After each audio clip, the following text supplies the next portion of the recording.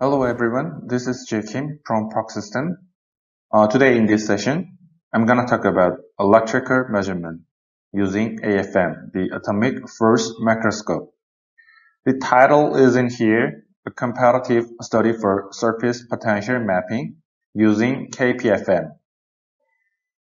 There are several options for electrical properties measurement using AFM, but in this talk, I will discuss KPFM, the Kelvin probe force microscope. That is one of the most famous and most popular AFM options for electrical property measurement. Of course, AFM is the technique for surface topography measurement, the height measurement. But using AFM, we can also explore many kinds of properties like electrical, mechanical, magnetic, thermal, and electrochemical properties.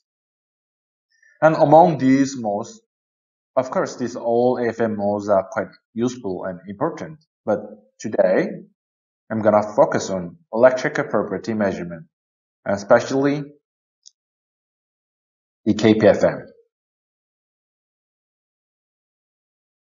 The KPFM is the advanced technique of EFM, the electrostatic force microscope. And usually EFM is for measuring electrical property of a sample surface by applying an electric field between conductive AFM tip and sample. But the result of AFM is AFM amplitude and phase, and it is for relative comparison. But in KPFM, the main outputs are surface potential and work function, and these enables quantitative analysis. And this figure shows schematic diagram of EFM and KPFM. Both EFM and KPFM modes, the first lock-in amplifier is used for non-contact imaging. It means this first one is just for height image, like conventional one, the AFM. But here is the second one, second lock-in amplifier, and this second one is used for electrical signal. And the main difference between EFM and KPFM is applying the DC bias for this bias servo. Like this. When the servo is off, this is just EFM. But when we apply the DC bias for tip bias servo, the servo on, it is KPFM.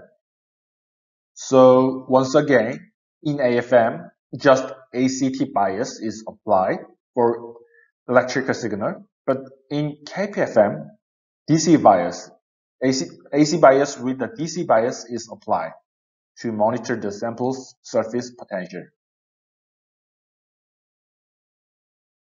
Here, more detailed one. And this equation shows the total voltage between AFM tip and sample. So I need a laser point. Yes.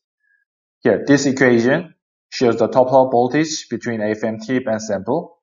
And this one can be expressed by a followed equations. And in here, system track this term and make this term 0 by applying the DC bias.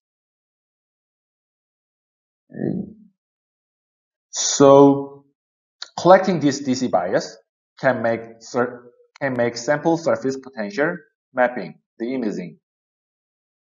And like this, the front figure, KPFM shows the surface potential, negative or positive, with height information simultaneously. Well, let me show you just one good example of KPFM. And the sample is F14H20, the flower alkanes. And the image shows the clear contrast, depends on their electrical properties. And this electrical signal, some reason, follow the height structure, but Some structure, like those circular structures, indicate a totally different aspect. It is not followed by height image. It is just sample's own surface potential. And like this, we can clearly monitor the electrical signal of a sample surface using KPFM. Well, at this slide, I'd like to discuss about the sensitivity of KPFM. Of course, there are so many sort of the factors for KPFM sensitivity, but AFM cantilever is one of the main factor, one of the most important main factor. Well, from the conclusion, based on the series, the KPFM sensitivity affected by cantilever's spring constant and cantilever's length. So, as the length of the cantilever or spring constant increases, the KPFM sensitivity decreases. The conventional one, or we can also say the amplitude modulation KPFM, usually detects the electrostatic force, and it can be affected by the whole cantilever. It means the KPFM sensitivity can be changed, depends on AFM cantilever type. But the sideband KPFM, the new one, it is based on the frequency modulation technique, and also we can say this is advanced one. So yeah, anyway, this sideband KPFM utilize local interaction between tip apex and sample surface due to the short range of the first gradient. So it has a better spatial resolution and much less affected by cantilever type. Here is the simple principle of the sideband KPFM. And the cantilever has his own resonant frequency, and it oscillated at F0. Yes, here F0. This is the cantilever's own resonance frequency. And when FAC, the AC bias is applied, then we can see the sideband peak. Here F0 negative minus FAC, and in here F0 plus FAC. These two is a sideband peak. And by applying the DC bias, and it matched the contact potential difference between FM tip and sample surface, these two sideband peak F0 plus minus FAC just disappeared. So when we apply the DC voltage, DC bias, then we can know and we can see the surface potential of this sample surface. And this figure shows the schematic diagram of sideband KPFM. The others are just same as AM KPFM. But here, like this. The first one is just for the topography, height image. And the other locking amplifier is just for electrical property measurement. But in sideband KPFM, we need the one more locking amplifier, like this third one. So it means just two locking amplifiers are used to generate the sideband. The second one is for the left sideband peak, and this third one is for the right sideband peak. But others are just similar. Well, let me show you some comparison images between AM and sideband KPFM. This sample is again F14 H20 on silicon substrate. Of course, we can investigate. We can see the electrical properties and see some contrast between F14H20 and substrate, but signal like a resolution and noise level are totally different.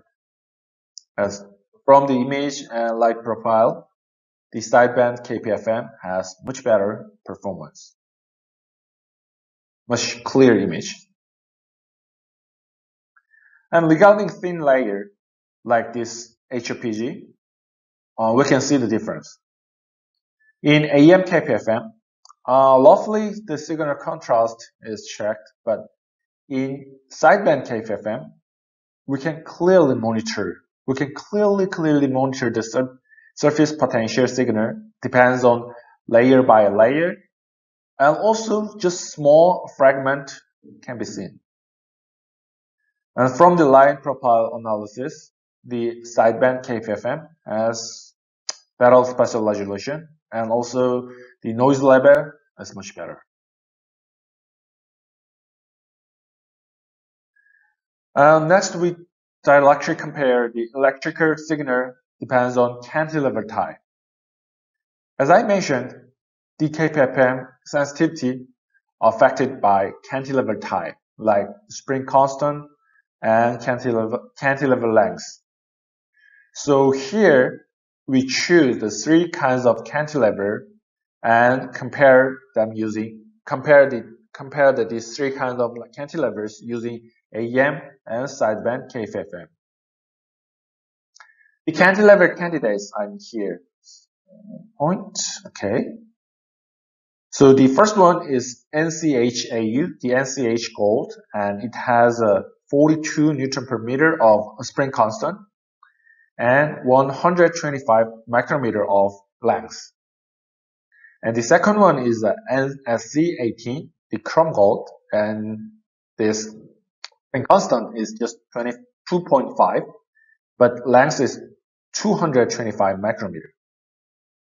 And the last one is NSC36 chrome gold, the C level, and it has a just 0.6 Newton per meter of spring constant, and the length is the 130 micrometer. So we can say the first one, the NCH-AU, the gold, has a hardest cantilever, and the second one, the length of this cantilever is longest one. And this third one, the last one, has the smallest and shortest cantilever.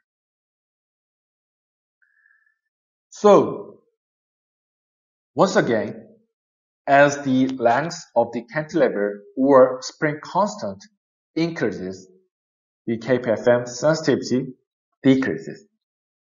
So, from the theory, the NCH gold, the high spring constant, and NSC18 chrome gold, the long cantilever, have poor resolution. And the result, it is quite well matched with the theoretical background.